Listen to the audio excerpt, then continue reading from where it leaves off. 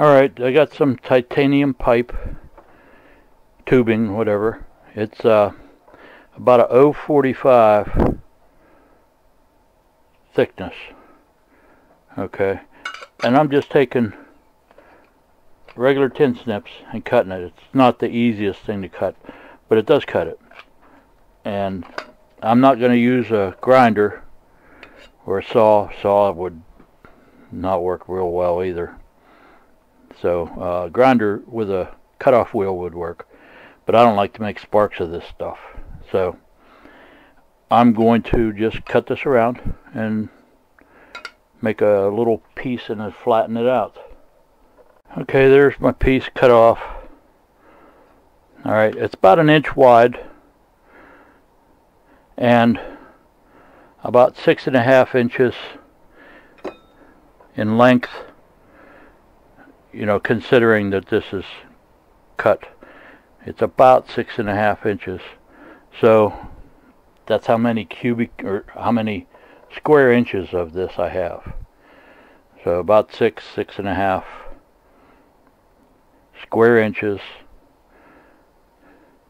And now I'm going to flatten it out with a hammer, and then I'm going to clean the surface with a flapper wheel and get this all nice and clean so it'll conduct electricity nice. Okay, I got this more or less flat. Doesn't have to be perfect. That's what's nice about this project. Nothing fancy. You can make it perfect. Doesn't have to be. Okay, got the 0.45 thickness.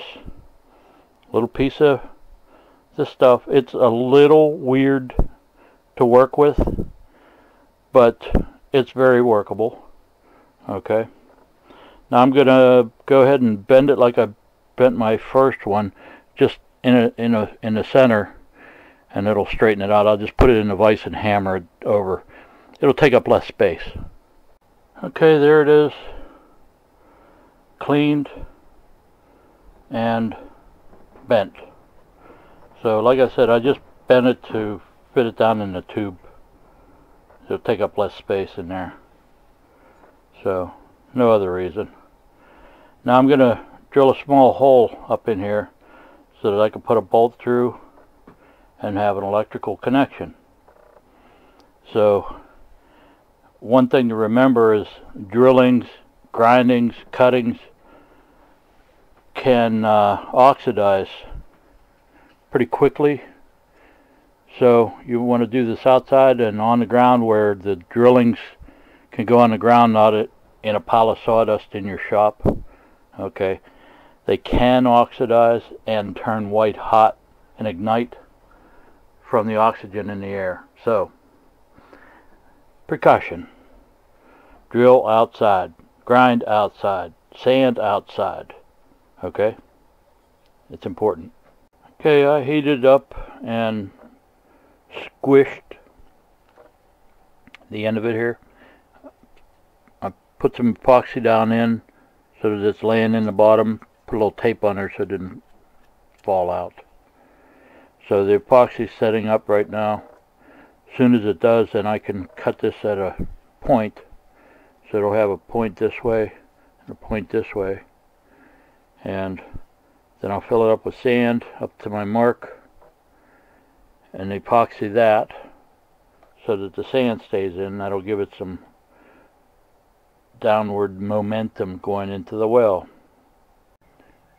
Okay, before I use the heat shrink, I put some of this all around all the wires on the outside sheath and all around here to make sure that it was enameled,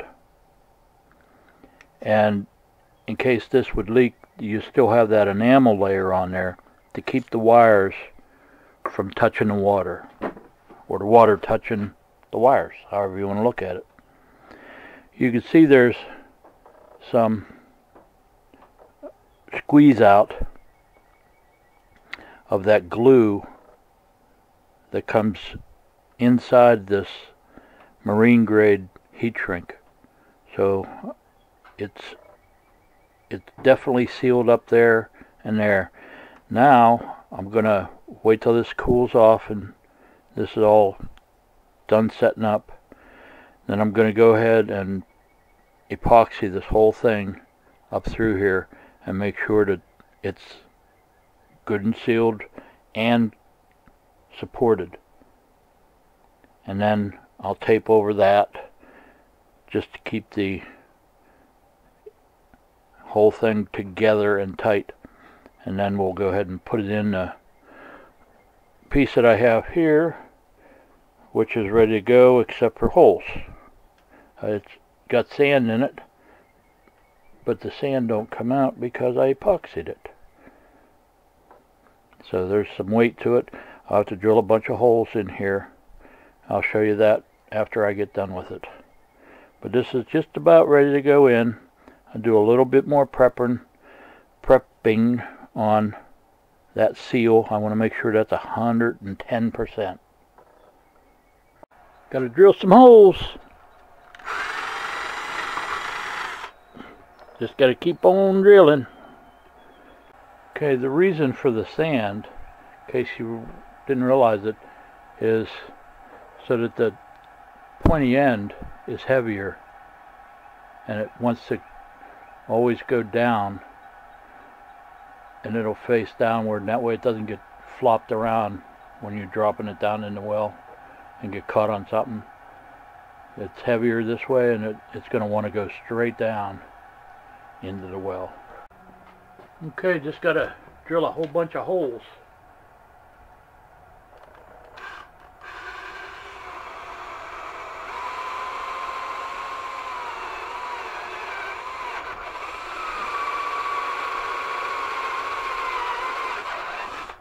Just like that. And keep on making a bunch of holes. Don't cut into the sand. This is the easiest way I know to clean out the holes. If you reach in and angle it, you get the inside, and if you angle it out here, you get the outside. Should be able to get all the little shreds off of there. You want them out so they don't go into your drinking water. You should be able to get them pretty clean. Okay, this is ready to go in. You can see epoxy. I went up past the first knuckle there, and there's two more joints. These are that marine grade heat shrink tubing. So I got it sealed up real good. I cleaned underneath there and wiped her down with alcohol, and then put the epoxy over top of that. So now there's 3 layers of protection. The enamel over top of the connection itself, then the heat shrink tubing, which we saw oozed out the glue and sealed, then this epoxy over top of it. So I'll probably just wrap this with a couple wraps of electrical tape, just keep it from getting scuffed up and have a hole in it or something. A little protection. It's ready to go in the tube. It'll go down in here, and then we'll kink this so that it can't come back up out. We'll be in good shape. Good shape. We're on. And that's, oh, pick it up. Pick it up. There you go. Alright, we can see it going in. And dropping down in. Okay. Let me get this stopped and we'll get some tape on. Okay.